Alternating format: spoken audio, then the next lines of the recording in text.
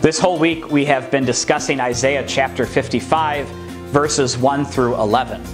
My challenge to you for today, and this is my first challenge in the whole video series, is to read this passage slowly. It's a beautiful selection from the sacred scripture, and we've discussed a lot of it this past week. So instead of listening to a long video of me, I want you to look up the reading in either a real Bible or Google it and read it online. It's Isaiah chapter 55, verses 1 through 11. Read it a couple of times and see if any particular word or phrase jumps out at you.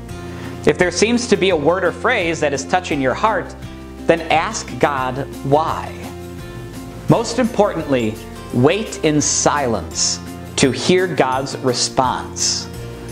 I'd say try this every day this next week for about 3 to 5 minutes. You will be surprised as to what the Holy Spirit will do with those 3 to 5 minutes. Now go and pray.